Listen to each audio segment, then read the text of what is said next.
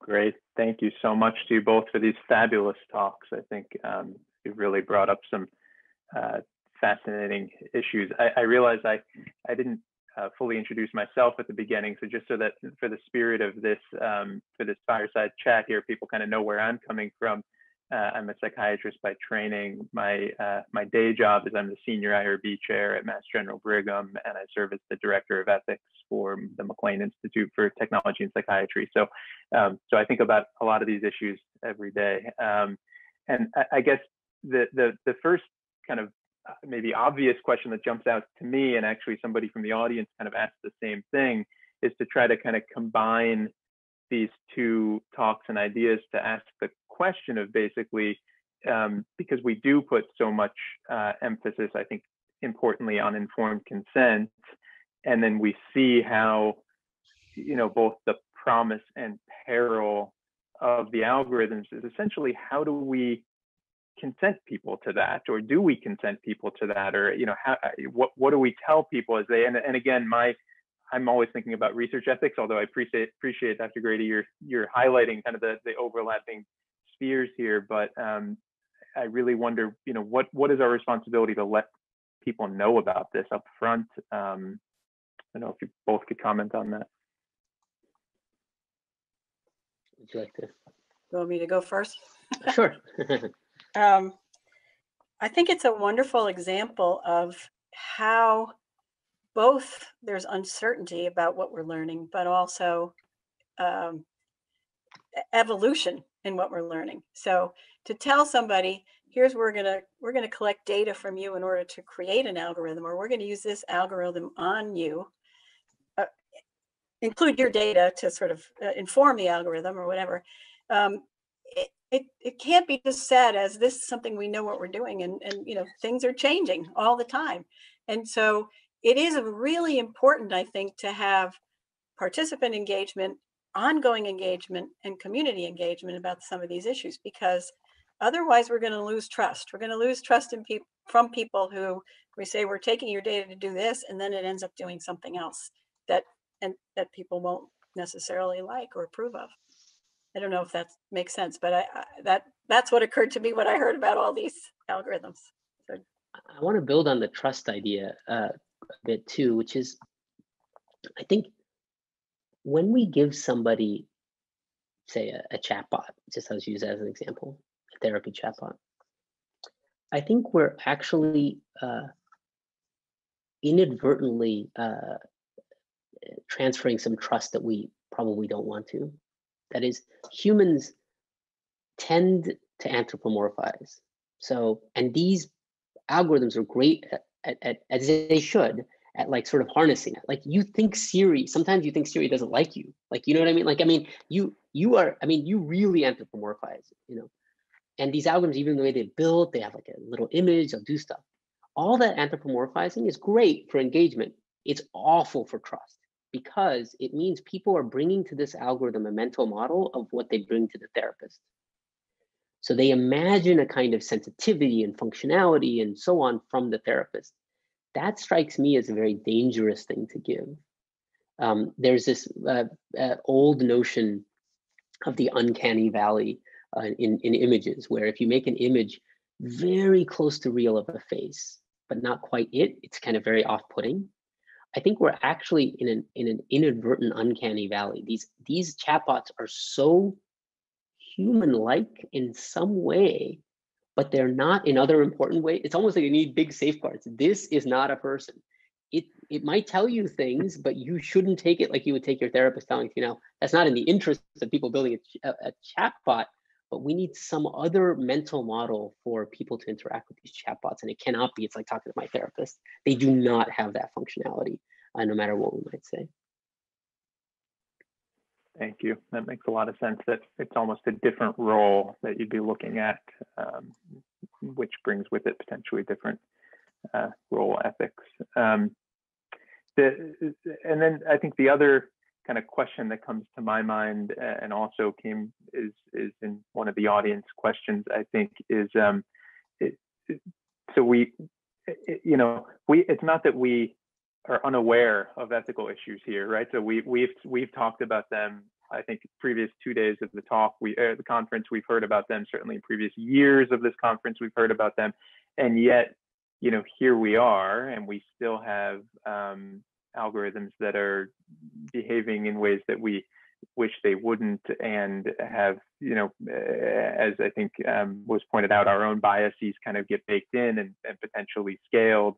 So I guess the question becomes then, from an ethics perspective, what do we need to add? Like, what is missing that somehow we're focusing on these ethical principles and it hasn't yet fixed that problem? So I guess there's two separate questions. One is from like an ethics, and then again, my personal bias here is kind of like oversight perspective of how we're designing studies and things.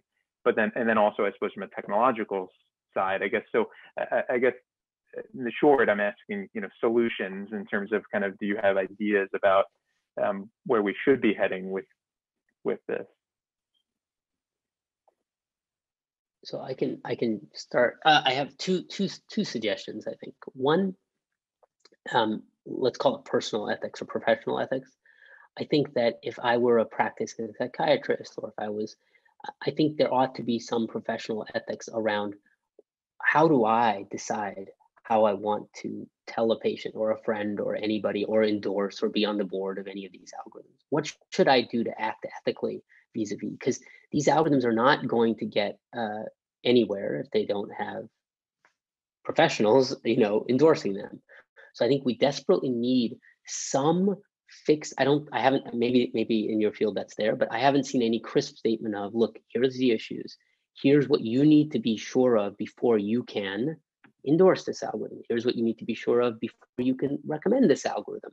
Here's how you should recommend it. And that is not, I have not seen that. I think simply having that would, if I'm imagining myself as a psychiatrist, that would give me a lot of clarity in my daily life, and something put out at the personal level would be helpful.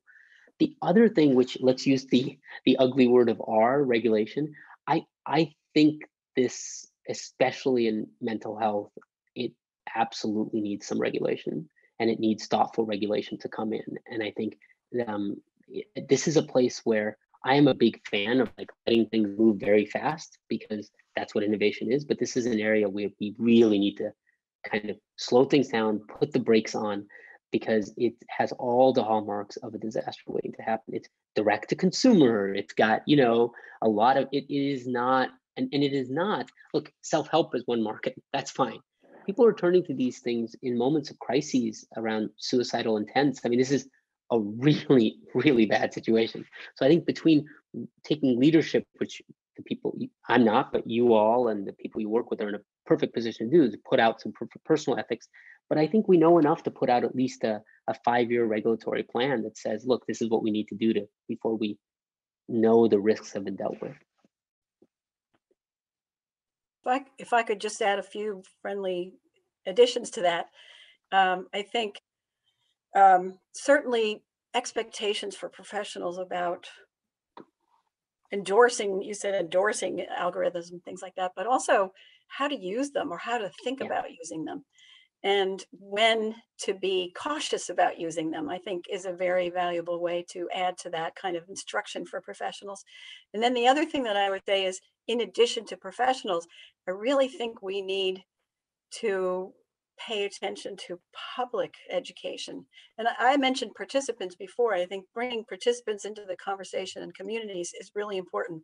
But there's a lack of understanding across the public. And for us to be able, as citizens, to be able to understand both the promise and the peril of these things, I think we need more openness in the general conversation about, and it's complicated. I mean, some of these details are complicated for people to understand, but the more we can make it accessible to the average person, the better.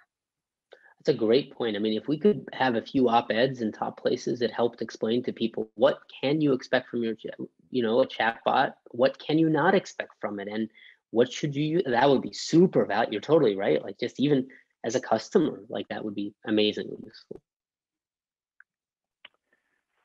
Thank you both. Yeah, no, I think when I think about informed consent, I personally always think about that education piece, you know, in terms of like, how do you educate the individual person sitting in front of you, but also, right, if you bring up education of the entire community, that actually helps you probably have more effective informed consent.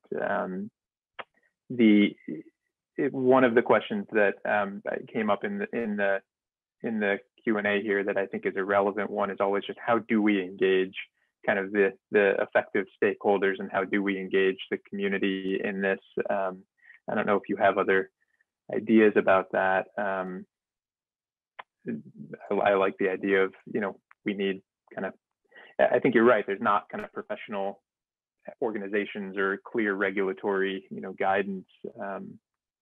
Yeah. How is it normally done? I'm sorry, go ahead. No, please, go ahead.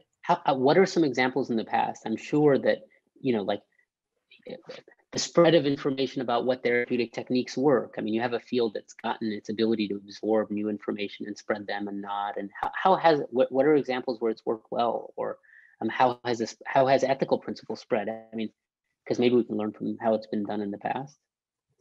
So I would like Dr. Silverman say how it's worked in psychiatry. I can say that, in the research ethics world, the place where we've sort of learned the most about engaging the public and engaging communities is in international research.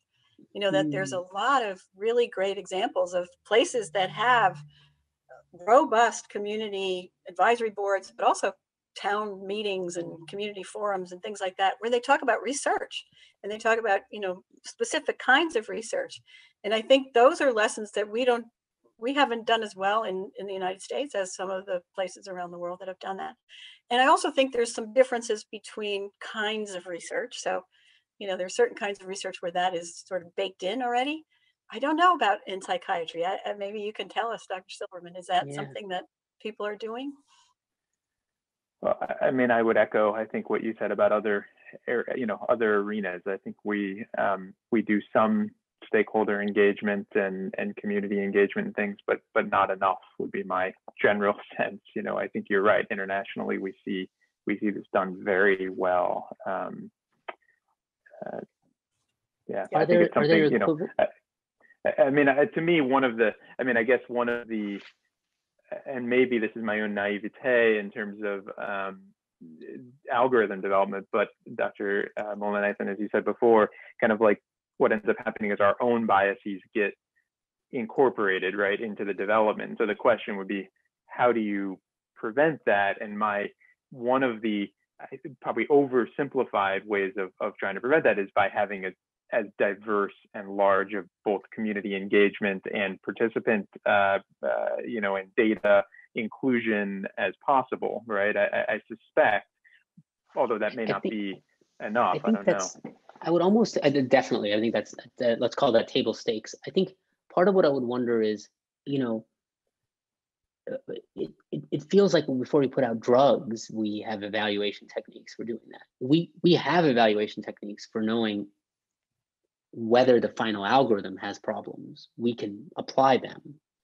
It feels like what we need is some way to say, look, if you want the Institute for Technology and Psychiatry seal of approval, whatever, like some entity that has a brand has to, like if there was an equivalent of the IOM, or some entity that has a brand has to be able to go out there and say, we're going to run these algorithms through. The nice thing is you have them. You can test them on a bunch of things. Right. And we have checked it for these 4 things or 5 things. And until you have gone through that, we're not going to approve you. I mean, I think we need a system like that. And we need an institution with the sort of, the government would be ideal. And, we'll see what happens in a few weeks. But I think that some actor with some gravitas needs to put that out. I would just say I agree with that. And I also think that, the key issue here is trust. It's going to be trust across the board, from participants, from the public, from everybody. And the more we can build in mechanisms to show that we've thought about these things carefully and saw them as they were developing, et cetera, the more trust there will be. That's actually a really good angle. You're right, because that's what should make, if I was a builder of these chatbots, I'd be like, you know what? I'm going to make sure this happens because this is in my long-term interest. Sure. Because it ensures the right ones are being built, and trust means people use my product. And there's some bad ones. That's good. They'll get kicked out. I'll win the race. Like, I think even they should sign on board. Yeah, absolutely. I totally agree with you both. And we don't have time to get into the details. I mean, I will say the FDA has some enforcement discretion and regulates some areas of, algorithms as software, as medical devices. But as we saw in some of those examples, it's things that fall outside the FDA is probably where the biggest risks are. But I totally agree on the trust piece. And I think that, echoes kind of what I said at the beginning about why I think this is the most important day, that I think if you don't get the ethics right, it really, people's willingness to participate in research and or use these tools will be dramatically affected. So I think we are at time, but I thank you both so much for your time and participation in all these fabulous ideas. And thanks again. I think people can hold on, and we'll be coming to the next panel shortly. It's nice chatting with both of you. Thank you for inviting me. Nice to meet you, Dr. Mullainathan. Nice to meet you as well.